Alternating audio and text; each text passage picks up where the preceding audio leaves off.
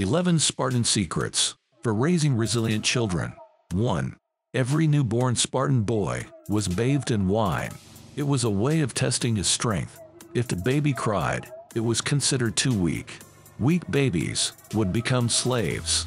Strong ones would be raised as warriors. 2. Spartans had to prove their fitness, even as infants.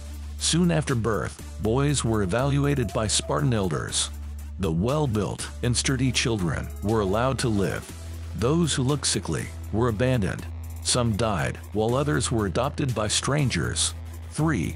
Boys only spent the first 7 years with their parents. At 7, boys were turned over to the state.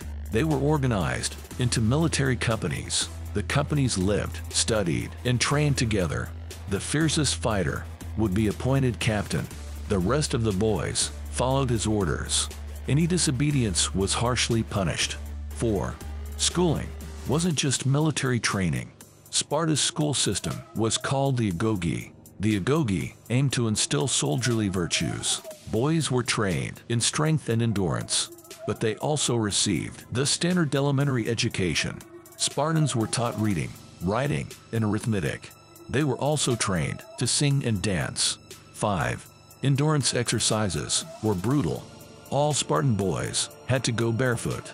They were rarely allowed to bathe. This made their skin hard and dry.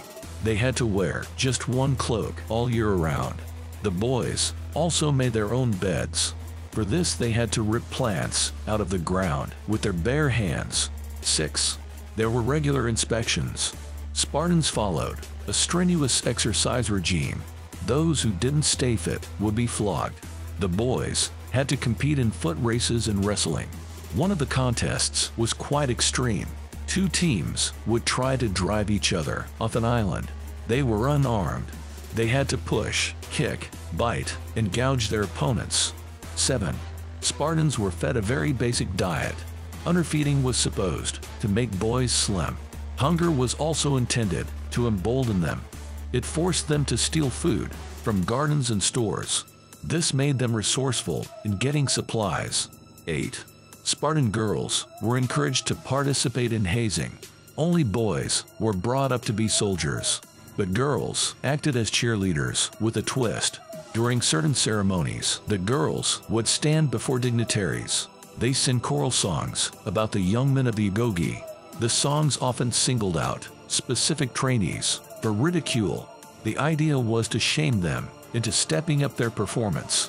9. Spartan boys were taught to evade punishment.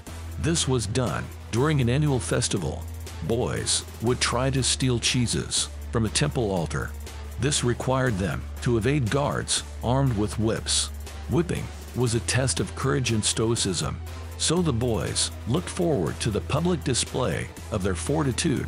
10. Spartan men ate together throughout their lives. At 20, a man would apply to become a member of a syssitia. Syssitias were obligatory, daily banquets. All members had to agree to accept the newcomer. They would then eat together every day. If a man wasn't accepted, he wouldn't become a citizen. 11.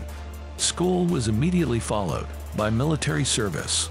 After Spartans completed the agoge, they became soldiers. That's when military training started in earnest. But the best students joined the Krypteia. It was a kind of secret police.